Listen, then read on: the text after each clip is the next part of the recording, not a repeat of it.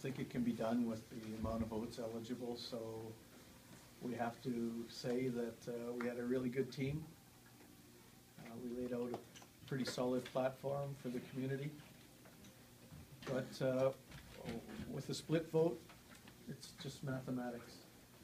So when we started, it was pretty plain that the people wanted to change.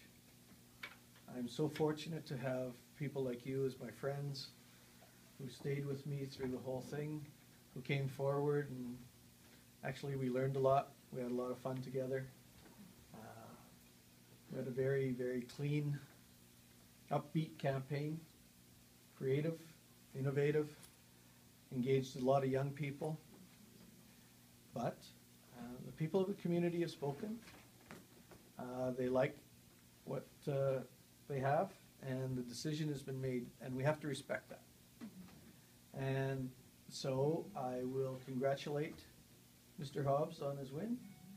I will thank the other candidates for offering their names. And for me, I will just say I'm so grateful to have met so many of you people, and new friends and old friends to come together and help me through this, and my family to be here tonight. So it was great.